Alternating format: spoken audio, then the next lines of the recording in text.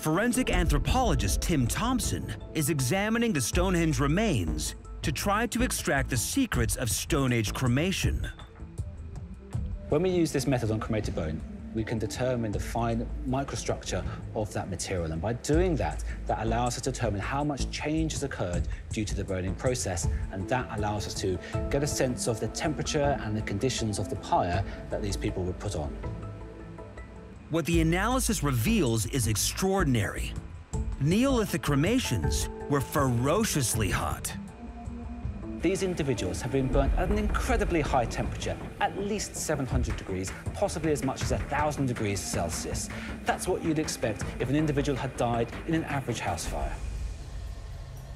The Neolithic people who carried out this process were living at a time when life was so basic, they weren't even using metal for their tools. Yet, they were able to produce temperatures of 1,300 degrees Fahrenheit, just as hot as in cremations today.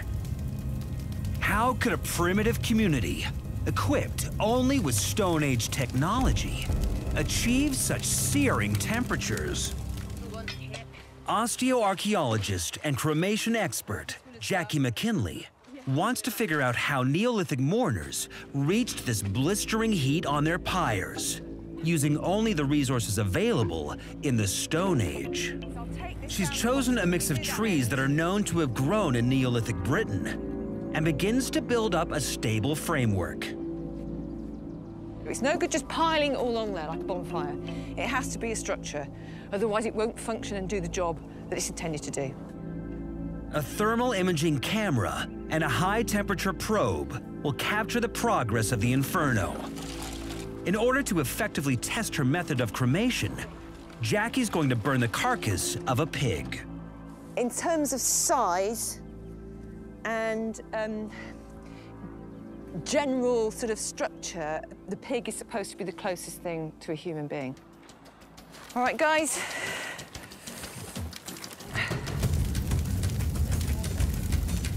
Within 10 minutes, the body is ablaze.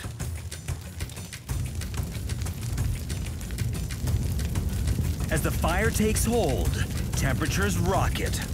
We've got two thermocouples here, so I'm reading from, oh gosh, that's 926 degrees centigrade at the top there. That is a pretty efficient amount of heat that is being produced there. That is equivalent to what you would get in a modern crematorium. The pyre is now burning at the equivalent of 1,700 degrees Fahrenheit. The team has succeeded in achieving extraordinary temperatures using only Neolithic materials. Yeah. But it hasn't been an easy process. Cremation as a mode of disposal of the dead takes a lot of resources. It takes at least half a ton of wood. It is not a cheap option. To create a fire so powerful would have taken a huge amount of time and effort. Could the Stonehenge site have been reserved for the cremation and burial of a select few, members of society who were somehow special and given the Neolithic equivalent of a state funeral? It seems the perfect theory to explain why this location became a mecca for Neolithic pilgrims and the eventual site of such an impressive monument. But there's one big problem. The cremated bones might have been buried here, but there's no evidence that this landscape ever hosted cremations. So where did these remains come from?